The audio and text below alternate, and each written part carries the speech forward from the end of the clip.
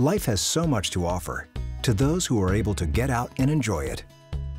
Unfortunately, Leah and millions of others with COPD struggle to manage their shortness of breath even after using their rescue medications as prescribed. If you have patients who become breathless in between recommended uses of their rescue medication, VitaBreath may be able to help them. We developed VitaBreath to help COPD patients who are struggling to manage their shortness of breath and limiting their daily activity because of it. VitaBreath is a non-pharmaceutical, bi-level pressure device for patients with COPD. It detects and follows the patient's breathing pattern. On inhalation, VitaBreath delivers 18 centimeters of pressure to help reduce the patient's work of breathing.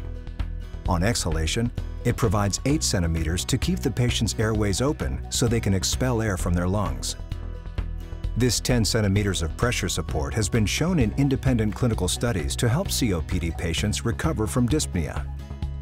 In a study with VitaBreath, patients were able to recover up to 40% more quickly than when using pursed lip breathing. This and other clinical studies are available online for review. When Leah feels short of breath, her first choice should be her rescue medication. If she is in between recommended doses, she can turn to VitaBreath. It's simple to use. Whenever Leah starts to feel short of breath, she simply presses the on-off button and waits a few seconds for the blower to get up to speed. She puts it in her mouth, sealing her lips around the mouthpiece, and breathes. VitaBreath provides a fixed pressure of 18/8, so there are no settings to fumble with. After 2 to 3 minutes of breathing with the device, she should catch her breath. She can turn VitaBreath off, wipe the mouthpiece, replace the cover, and get back to what she was doing. VitaBreath is intended as an adjunct therapy to help COPD patients who struggle to manage dyspnea related to physical exertion after using their rescue medication as directed.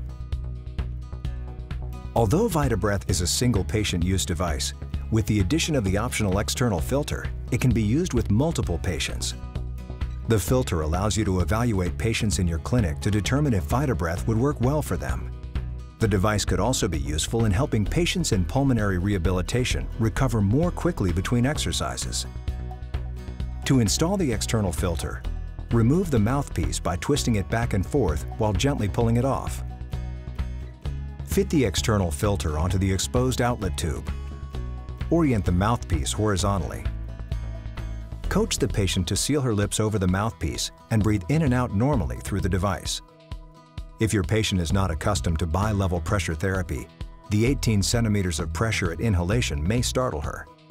Consider showing the user video before she tries it herself. Emphasize that when she uses the device, she should exhale into it first, as this may make the initial experience more comfortable.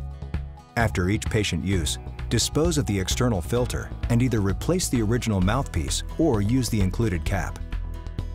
VitaBreath, the new tool to help your COPD patients manage their dyspnea so they can be active. Innovation and you. Philips.